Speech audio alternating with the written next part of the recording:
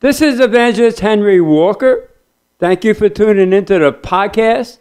Maybe you're listening on my website at henrywalker.org under audio messages, or maybe you're listening at podpoint.com/Henry Walker, or maybe you're listening on my YouTube channel, New Life Revival International Henry Walker. I want to start a new message today talking about how the Father can bring a person who's considered a nobody into somebody for Him. How the Father can promote a person on a new level to be very prominent in this end times for Him. But let's go to Father in prayer first.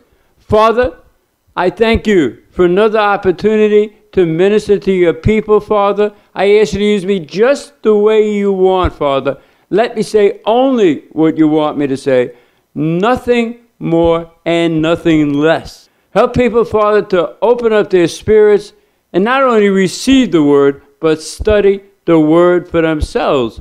And Father, we give you all the praise and the honor, Father, in the mighty name of Yahshua, by the blood of Yahshua. Please turn with me to 1 Corinthians chapter 1. Again, talking about how the Father can bring a person who's considered a nobody into somebody for Him. A person He can use to the fullest. And we want to be that person. 1 Corinthians chapter 1.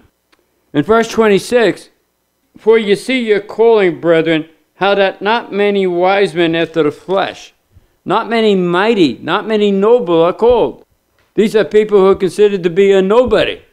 But the Father had chosen the foolish things of the world to confound the wise. And the Father had chosen the weak things of the world to confound the things which are mighty. Again, a nobody.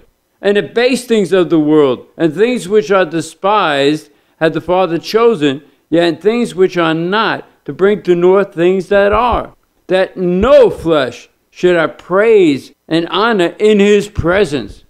Again, I want to be that person. Hopefully you want to be that person who the Father can bring out of obscurity into a prominent place where He uses us, and He gets all the praise and the honor. And so many people go through the door of rapture to eternal life with Him as a result of how He uses us. Let's go to 2 Corinthians chapter 8. Again, using the word to see how the Father used people who were considered to be a nobody and made them into a somebody for Him. 2 Corinthians chapter 8. So Titus was sent on a missionary trip, and there's a person that came with him.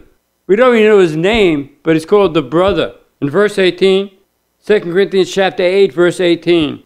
And we have sent with him the brother whose praise is throughout all the congregations. This one person. Again, his name's not even mentioned. In verse 22, and we have sent with them our brother, whom we have oftentimes proved diligent in many things, but now much more diligent upon the great confidence which I have in you. So here's a person whose name is not even mentioned. Titus's name is mentioned, but here's a brother who had praised throughout all the congregations. See, the Father just brought him to the front. Probably the type of person didn't want any praise and honor.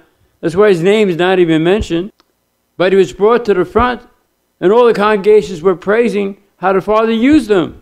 Again, going from a nobody to a somebody. Go to the book of Judges with me. Go to the left of the book of Judges. Right after Joshua, before Ruth, Joshua Judges. Every time the Israelites would serve Yahweh, their enemies could not approach them. And if they did, they were destroyed by Yahweh. But every time they would turn their backs on Yahweh, the enemy would succeed against them. Here, the children of Israel walked away from Yahweh. In verse 8, therefore the anger of Yahweh was hot against Israel, and He sold them into the hand of Cush-Rishta, the king of Mesopotamia, and the children of Israel served, we'll just call him Cush, 8 years. So 8 is a number of new beginning, and it's time for a new beginning. And when the children of Israel cried unto Yahweh in verse 9, Yahweh raised up a deliverer to the children of Israel, who delivered them, even Othniel, the son of Kenaz, Caleb's younger brother. Here's somebody who was a nobody. The only praise he had, that he was Caleb's younger brother. But the Father raised him up to be a deliverer out of nowhere. And the Spirit of Yahweh in verse 10 came upon him, and he judged Israel, went out to war, and Yahweh delivered Cush, the king of Mesopotamia, into his hand, and his hand prevailed against Cush. And the land had rest for 40 years. And Othniel, he died. But see how he came out of nowhere. As a result of him leading the children of Israel, their army, they had rest for 40 years. So many people in the world want a prominent position. But promotion doesn't come from the east or the west or the south. It comes from Yahweh, the north. He puts down one and raises up another. And usually the people aren't looking for a prominent position that he puts there, because they'll never forget who put him there. I never will forget where he took me from, and the same with you. But so many people in the world think that they can run their own lives. But the only way anybody was conceived is because the Father, who's the agent of the conception, had a hand in it. Every podcast I pray for the babies in the womb. This ministry believes that life begins at conception. Around 18 days, the baby in the womb, their heart begins to beat. And around 4 months, their heart is pumping about 25 quarts of blood per day. And some people in the world don't realize that if it wasn't for the Father, they wouldn't have been conceived. And most scientists believe that life begins at conception. The College of Pediatrics believes that life begins at conception. I want to pray for the babies in the womb right now. Father, touch the babies in the womb. I ask you to bring them to a full birth, Father. And we give you all the praise and the honor, Father, in the mighty name of Yeshua, by the blood of Yeshua. And if any of you out there had an abortion, repent, ask the Father to forgive you, and go on and follow him. But getting back to the book of Judges, again talking about how the Father can bring a person who's a nobody into a somebody for him. A person who he can promote into a prominent position. In Judges chapter 4, I want to talk about Deborah.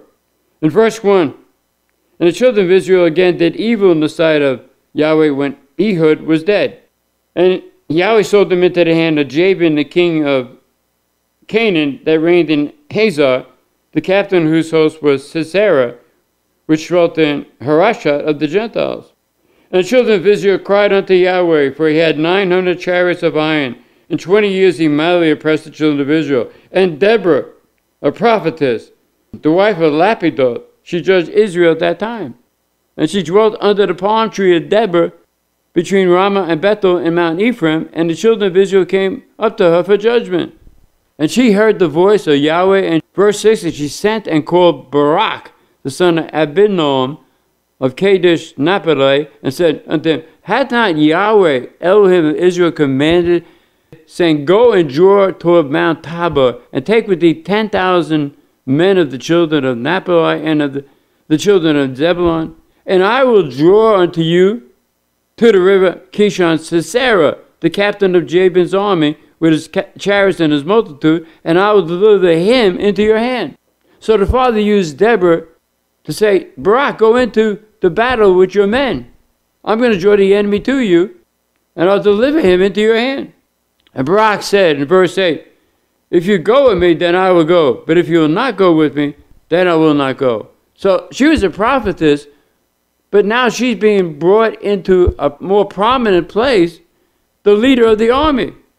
The person who was the leader of the army, Barak, would not go into the battle without her. And she said in verse 9, I will surely go with you, notwithstanding the journey that thou takest shall not be for your honor. For Yahweh shall sell Sisera into the hand of a woman. And Deborah arose and went with Barak to Kadesh. And so he went, and Deborah went with 10,000 men. In verse 15, and Yahweh discomfited Sisera and all his chariots and all his hosts with the edge of the sword before Barak. So Sisera lighted down off his chariot and fled away on his feet. And Sisera fled away on his feet to the tent of Jael, the wife of Heber the Kenite. For there's peace between Jabin, the king Hazor, and the house of Eber the Kenite. And when he came, she said to him, come, go into my tent, hide. And he wanted a little water, and she gave him a bottle of milk. And while he slept, she drove a nail right through his head. And he was dead. And so just like Deborah said, Jael got all the credit for the victory. Look how the Father brought Jael from being a nobody in some people's eyes to a somebody for him, to a prominent position where she herself killed the leader of the enemy's army, Sisera. So again, talking how the Father can bring somebody seemingly out of nowhere into a prominent position for him in his army. In its end times, as he uses somebody, people, to win souls for him. In chapter 5, Deborah gave such praise and honor to the troops, in verse 15, and the princes of Issachar were with Deborah, even Issachar and also Barak. He was sent on foot into the valley. For the divisions of Reuben there were great, thoughts of heart. So she's giving praise to the troops that were used by the Father to win the victory. So it's important that we see how the Father wants to bring us into a new level, into a promotion, all for him, where he gets all the praise and the honor, how he uses us. In Judges chapter 6, you can see Gideon, a person who was hiding from the enemy, the Midianites. He was threshing wheat where the grapes were pressed. It's not the time for the grapes to be pressed, but he was hiding out there. And Yahweh appeared to him in verse 12 and said, Yahweh is with you, you mighty man of valor. And Gideon saying, how could I be that one? Verse 14, and Yahweh looked upon him and said, go in this thy might, and thou shalt save Israel from the hand of the Midianites. Have not I sent you? Then he started saying how my family is poor. Verse 16, and Yahweh said unto him, surely I will be with you, and you shall smite the Midianites as one man. Gideon, I'm going to bring you to a prominent position. I'm going to use you to deliver your people from the Midianites. Just follow me. And Gideon had 32,000 men. And the Father said, anybody who wants to go home, who's afraid, tell him to go. 22,000 left. Even after Gideon told them that Yahweh was with him, he preached a great sermon, but 22,000 people left. He was left with 10,000. Then the Father said, I want you to go down to the springs. And every person who laps the water like a dog has the weapons in their hand. Those are the ones I want to use. And he was left with 300 men. Then he said, Gideon, I want you to go down. I want you to hear what the enemy has to say about you. And they overheard one of the enemies saying, I had a dream last night that a cake of barley came down and destroyed the tents of the Midianites. It was nothing but the sword of Yahweh, even the sword of Gideon. So that fear went throughout the camp. And Gideon told his people, said, I know we got the victory now. I'm going to separate you into 3 companies of 100 soldiers. And when I blow the trumpet and I smash the pitcher of light, I want you to do the same thing. And I want you to shout the sword of Yahweh, even the sword of Gideon. And that triggered a fear that went throughout the whole camp. It was dark, it was night, and the enemy killed each other. So there's a fear transfer. It doesn't matter who's coming against you. The Father wants to transfer the fear that they're trying to put on you back to them. All you have to do is stand still and see your salvation. Stand still and see how the Father wins for you. Stand still and see how He prepares a table for you right in the midst of your enemies and shows up and shows off for you and shows what He can do with one person who He wants to promote, who's totally sold out to Him. And more people need to really study the Word and find out that things that they have accepted into their lives because of tradition from Constantine that are not even found in the Word. Holidays and so much junk that Constantine brought in. Please ask the Father to reveal what that junk is and let Him get it out of your life. And you trace back every one of those holidays that have pagan roots. Nowhere in the Word are they even mentioned. Yahshua was born on Passover, died on Passover. Exactly 33 years. I have a message on my website, a written message. When was Yahshua born? When did He die? When did He rise? Everything major that He did on a feast day. And so many major things in the Word that happened were done on feast days. I have a book on my website, the bottom of the message page called Noon. Talks about the feast days. It really helps you. Talks about the different hours of the day when the Father moves the most. This 1 hour a day when His healing anointing is greater than any other hour. And also another book on the bottom of my message page is The Trinity Really a Mystery, explaining the so-called mystery of the Trinity. They're both free. It's important. But this ministry, we go back to our Jewish roots in Yahshua. Only in Yahshua. He teaches us what He taught the apostles and what the apostles taught others. We don't go back to the ceremonial washings and 600 and some laws that the Jewish people had. No, we go back right to what Yahshua wants us to learn. And so if we're going to follow Yahshua, who is a Jew, was a Jew, always will be a Jew, we need to walk in His feast days. And that's where the Sabbath is so important. The Sabbath is a beautiful time of rest. From Friday 6 p.m. to Saturday 6 p.m., He'll draw us into His presence during that time, at a certain period of time. And it's a beautiful preview of heaven. It just refreshes us at the end of the week and gives us a brand new beginning, more power at the start of the new week, starting at Saturday at 6 p.m. Remember, the day runs from 6 p.m. to 6 p.m. Evening and morning were the first day in the book of Genesis.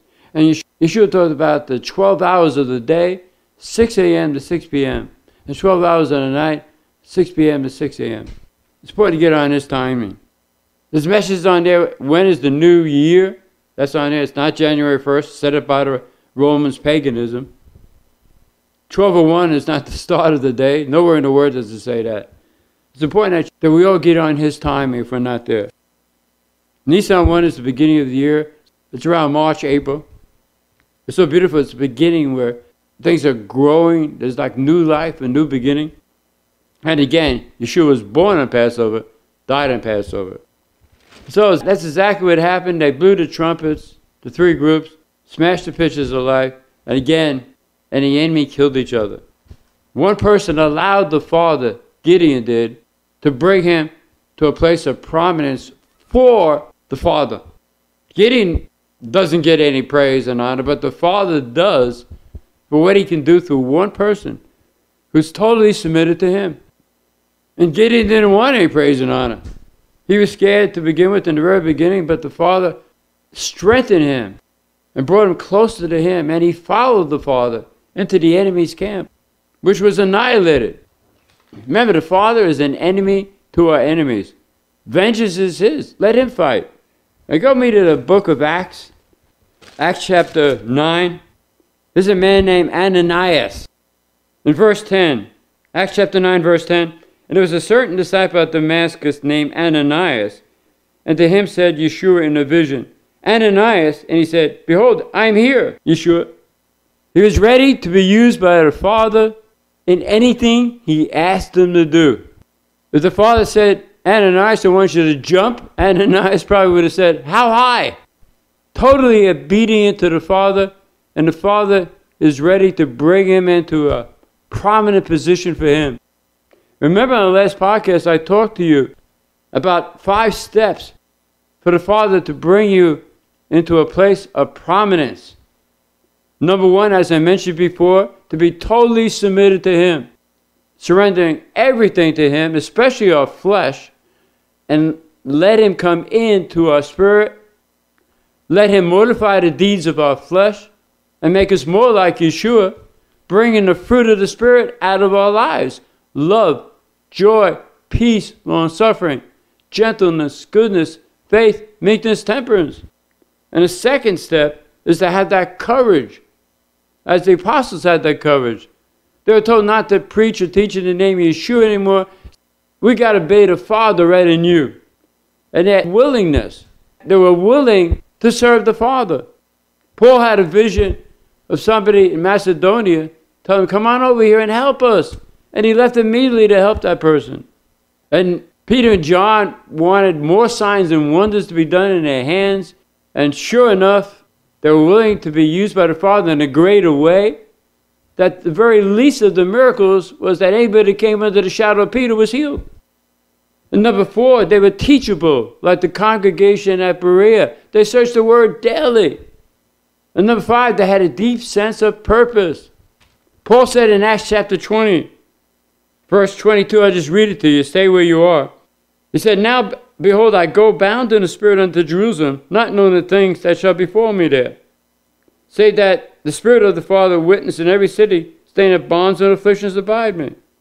But none of these things move me, neither count I my life dear unto myself, so that I might finish my course with joy and the ministry which I received of Yahshua to testify the word of grace from the Father.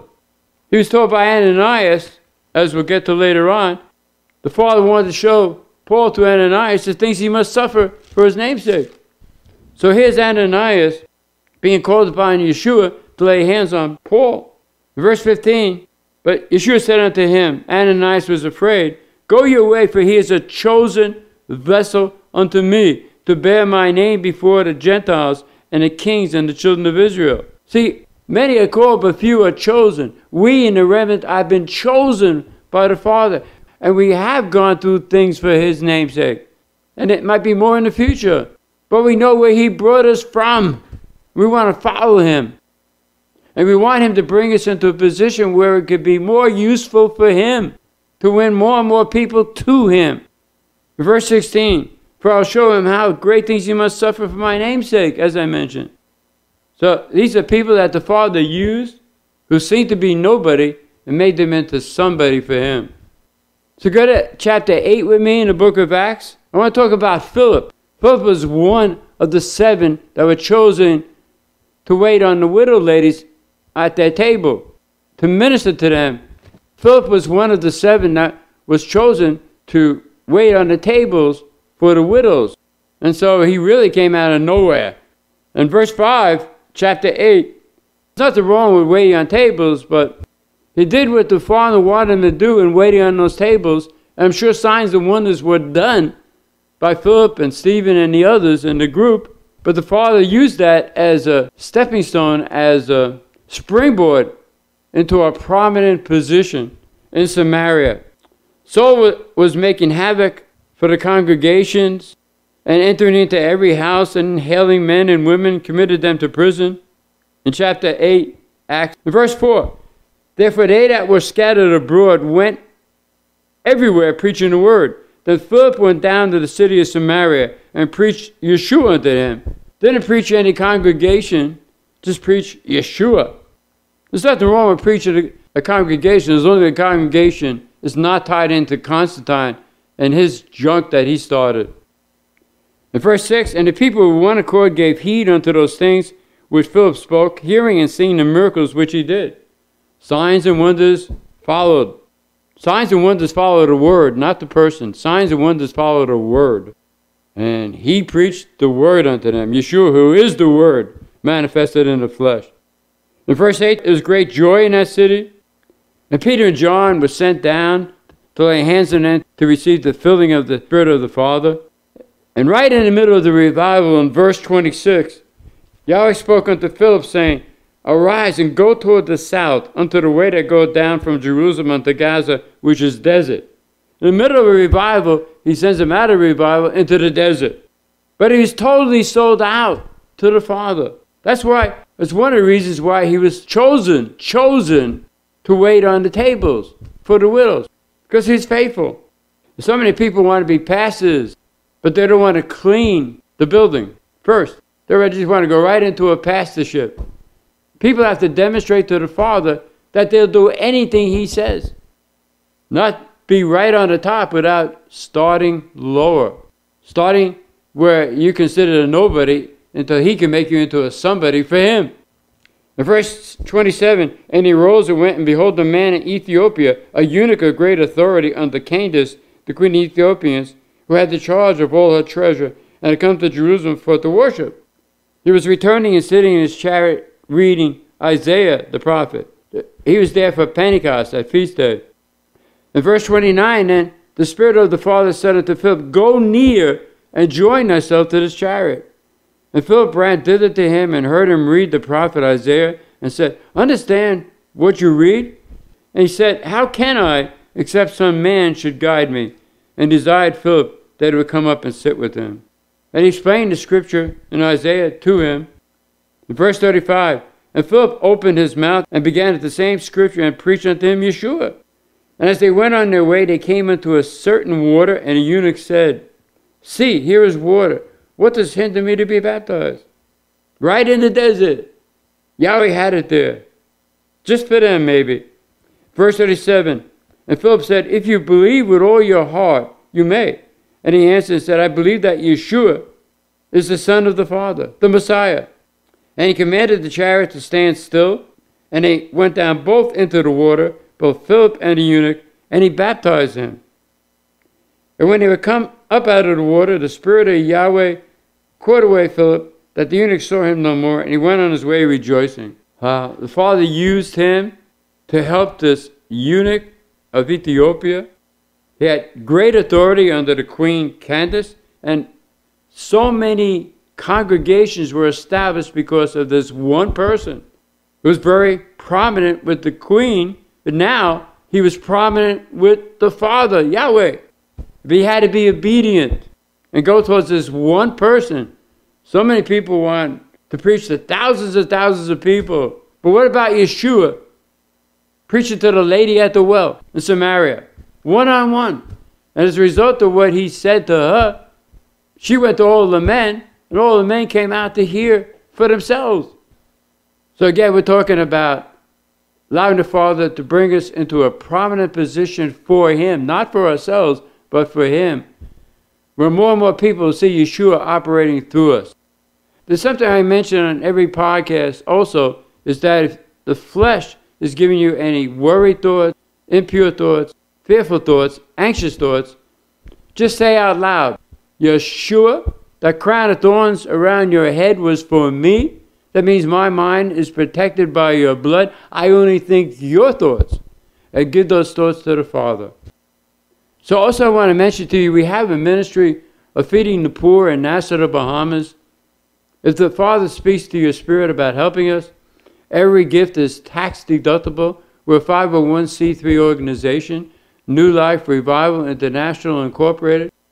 You can donate to the ministry by going to my website at henrywalker.org and click on the donate button, or you can go to podpoint.com/Henry Walker and click on the donate button. I know the people will be blessed and you will be blessed. It's so great following the footsteps of Yahshua, where he put the loaves and the fishes in his hand, and he multiplied the loaves and the fishes. And we feed those people out there. It's like putting that food into Yeshua's hands, and he's multiplying that food for the people. If any of you have any praise reports or any questions, and you want to email me, you can email me at contact, CONTACT, at henrywalker.org, and I'll be so glad to hear from you. And if you enjoy these podcasts, tell other people about these podcasts, share, subscribe, hit the like button, and remember to next time, this is Evangelist Henry Walker saying, greater is the Father in you, your daddy, the King of the universe, than anything or anybody in the world.